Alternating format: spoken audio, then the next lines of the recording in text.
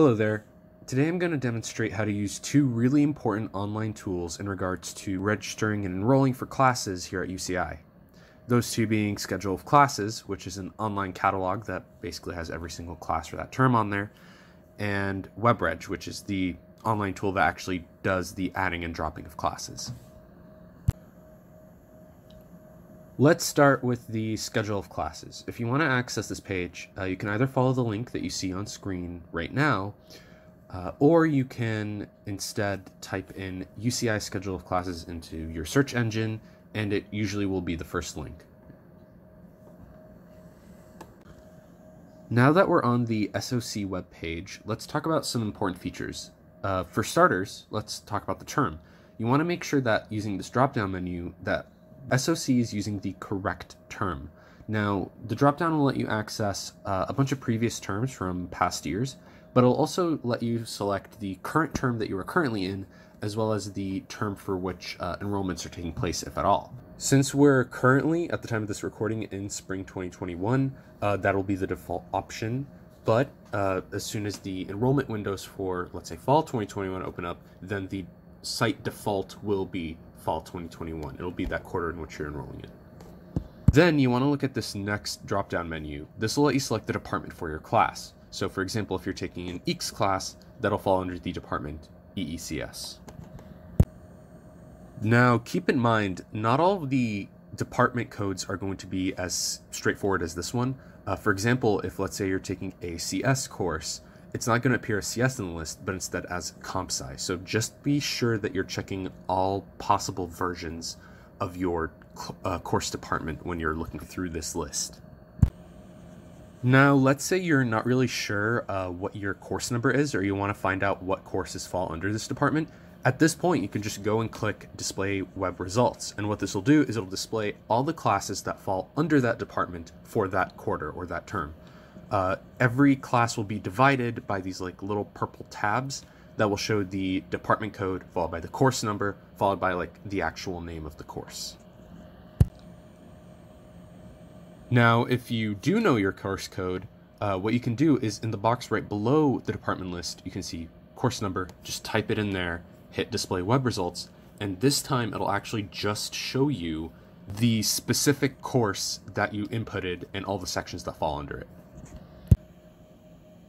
Another thing to note about course codes is that if, let's say, your course code has a letter in it, like 142A, for example, obviously you can put that in and it'll work just fine. But let's say you're not really sure if it's like A, B, L, whatever, you can just put in the number section, hit display results, and it'll actually show you all possible variants of this one, of course, under the department and in that term.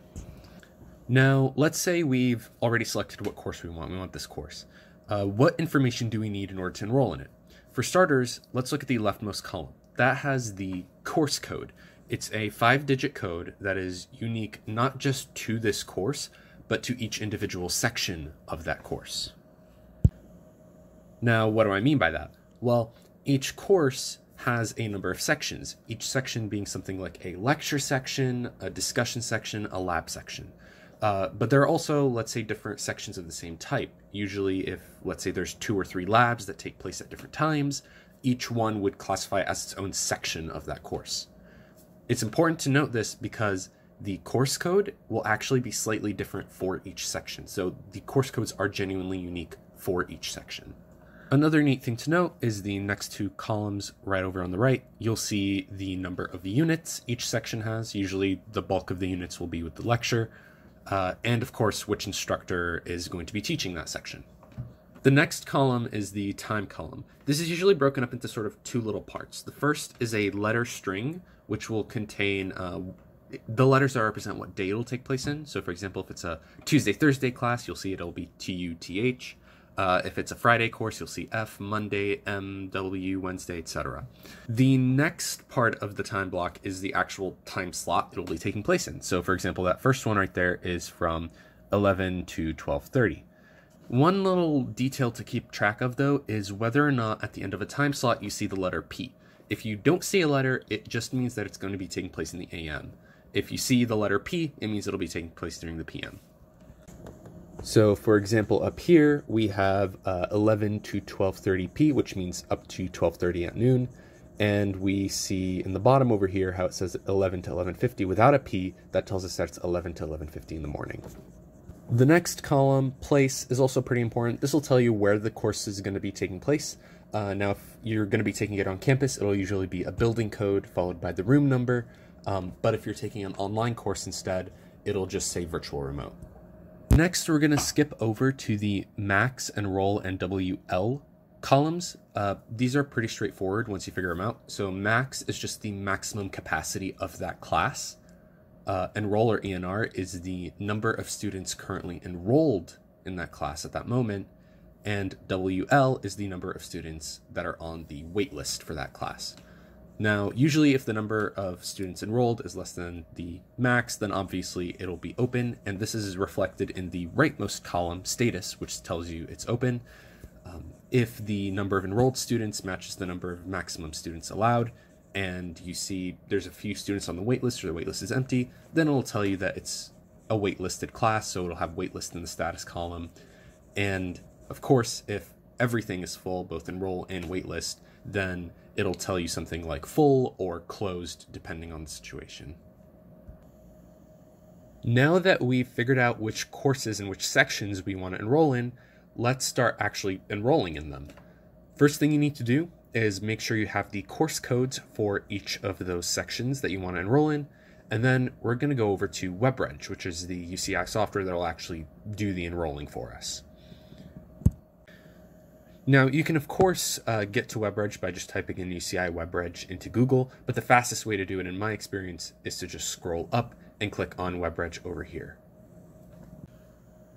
So that'll take you to this page, but this isn't WebReg. This is just telling you how to use it. If you want to access WebReg, you should press the yellow button in the corner that says Access WebReg. After clicking that, you'll probably be sent to this UCI login page. Basically, all you need to do is log in with your UCI Net ID and password. If you don't know, your UCI Net ID is basically your UCI email, just minus the @uci.edu part. After logging in successfully, it'll take you to this page, which is WebReg.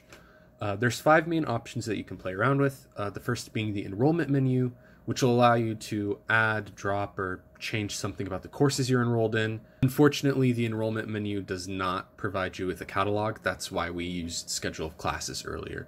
Enrollment menu is only for adding, dropping, or changing things about your courses.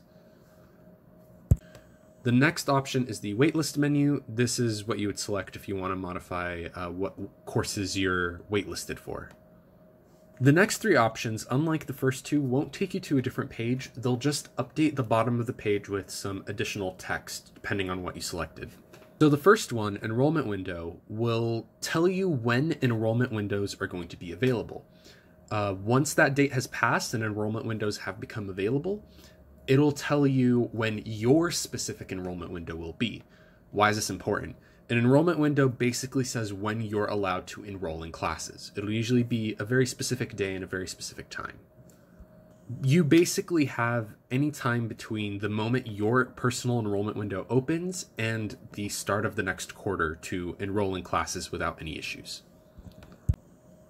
The next option is pretty straightforward. It's fee status. Clicking on it will tell you whether or not you have paid off your fees for the current quarter, or if your enrollment window is open and you're allowed to enroll, it'll tell you if you've paid off your fees for the quarter you're enrolling in.